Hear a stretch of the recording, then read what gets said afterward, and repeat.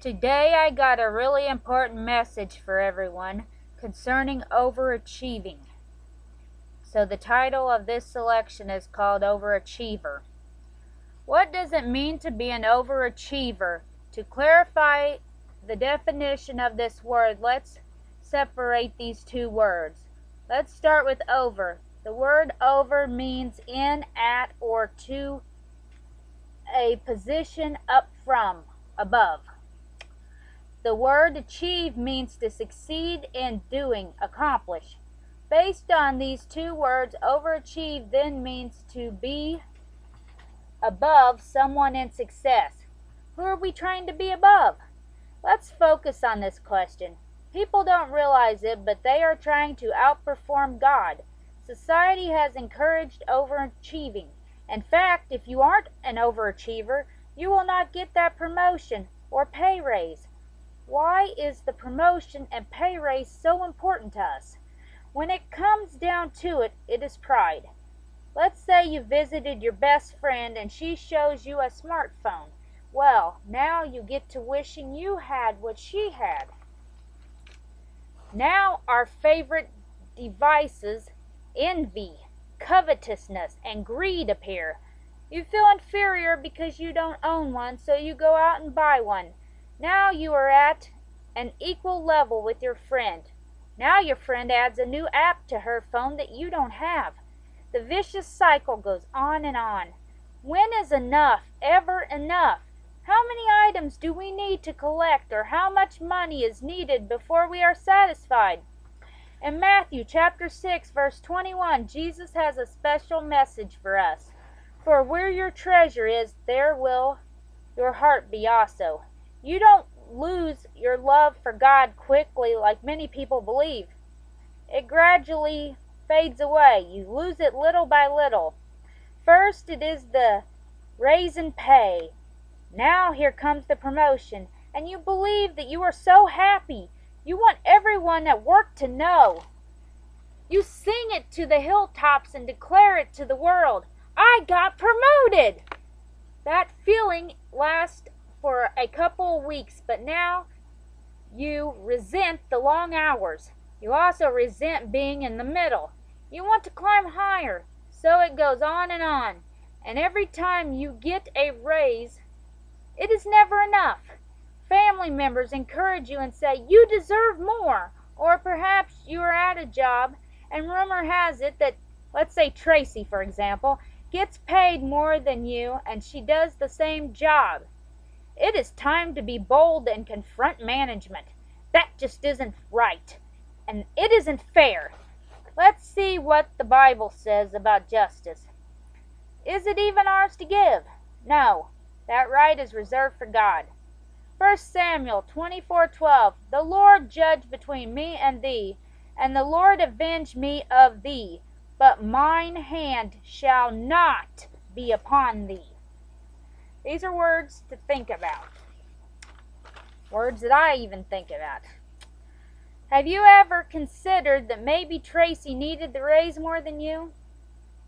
Maybe she doesn't have delinquency and debt like maybe you have, which makes you feel justified in your reasoning for deserving the raise more than she does. But maybe she needs that raise to make her feel good about herself.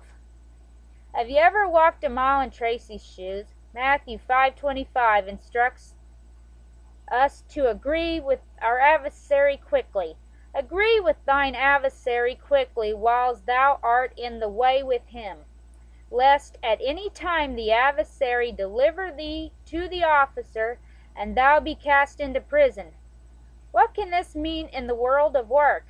Let's say you take your complaint to the boss. Let's say he gives you that raise. Did you feel good in how you got it? Did you get it honestly? No. Ephesians 4:29. Let no corrupt communication proceed out of your mouth, but that which is good to the use of edifying, that it may minister grace unto the hearers. You stood up for yourself. The management didn't get the best of you. Now, from the pride you have in your heart, you make it a mission to tell others.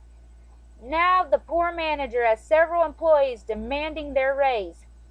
Did you use communication that helped give grace to your fellow workers? Yeah, I showed them how to get their raise. I did an excellent thing. No, this is where you err. You showed your colleagues that bad behavior at work is rewarded. You showed them how to manipulate their boss and overstep their boundaries. Well, rules are made to be broken. Did you ever think perhaps that rules are made for our protection and benefit? Proverbs 25:28. He that hath no rule over his own spirit is like a city that is broken down and without walls. Have you ever asked yourself what would happen if you followed the rules rather than to dodge them, maneuver around them, slide by, or break them? Good things will happen. God will show you. This is a life-changing message. Psalm 34:8. O taste and see that the Lord is good. Blessed is the man that trusteth in him. Come to him as you are, and you will see results. Good things can happen in your life when you are obedient. Faith and obedience are relatives. Hebrews 11:6. But without faith it is impossible to please him. For he that cometh to God must believe that he is, and that he is a rewarder of them that diligently seek him. Notice when you are at work that you didn't have any faith that your boss would give you a raise. Like everyone that has ever had a job, you grew weary. Galatians 6:9. And let us not be weary in well-doing, for in due season we shall reap, if we faint not. Is demanding that raise producing job security, or is it taking away? What if you were a candidate for a higher paying promotion, but because of your behavior, Tracy was selected? Then Tracy, your adversary, now can give you orders. What is worse is that she may be tempted to exact revenge on you and make your work life worse. That is where Matthew 5:25 comes in again. Pay attention to the last piece of this message, lest at any time the adversary deliver thee to the officer, which would be management in this case, and thou be cast into prison, which is to be fired, to be unemployed. Now Tracy has the power to get you fired. That raise wasn't so great after all. In fact, it emptied your pockets. Being in bondage to overachieving can empty your pockets too. People get too competitive trying to keep up with one another, but yet the overachiever falls behind. Let's say for a while you are ahead. What did you have to do to get where you are? What more will you have to do to stay there? How much time did you sacrifice away from home? While your career blooms, your family life lay in ruins. Was it worth it?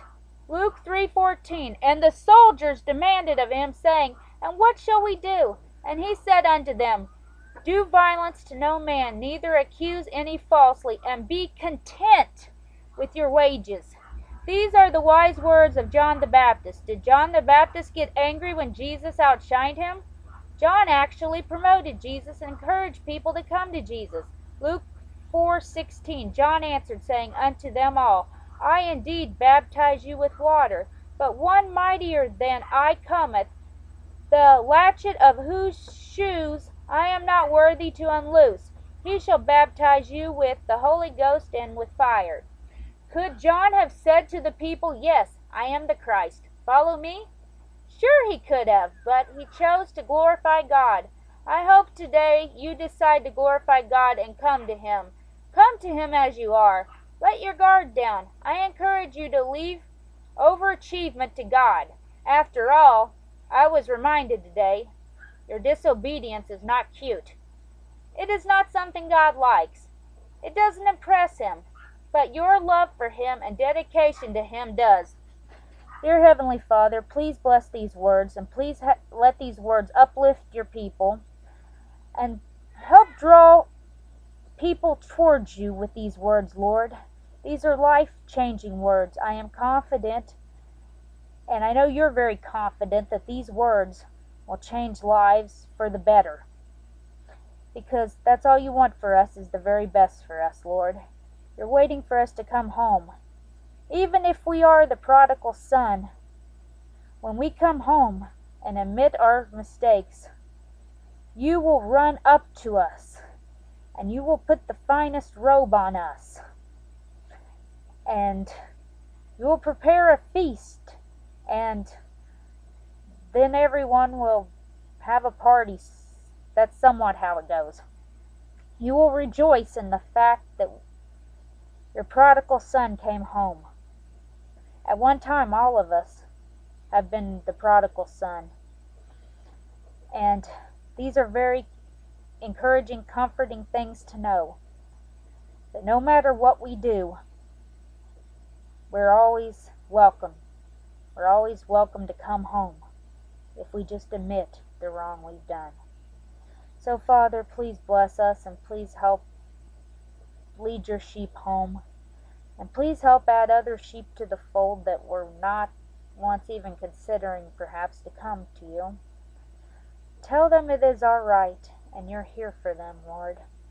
In Jesus' name I pray, amen.